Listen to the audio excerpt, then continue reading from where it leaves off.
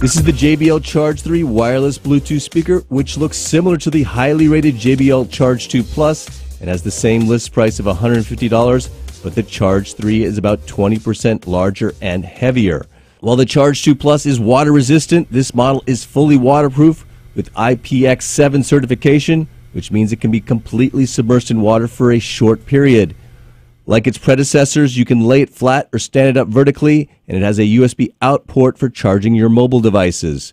It delivers an impressive 20 hours of battery life and also has speakerphone capabilities. Using the JBL Connect app, you can wirelessly link this to other JBL Connect-enabled speakers to amplify the sound and create a bigger sound stage. The big question, of course, is does this sound better than the JBL Charge 2 Plus? The short answer is no. It plays louder and delivers more bass, but the Charge 2 Plus sounds a little tighter, and by that I mean it's a better balanced speaker with slightly better definition. However, using the Charge 3 outside in a big open area such as a patio, its bigger sound will be an asset. It will carry further.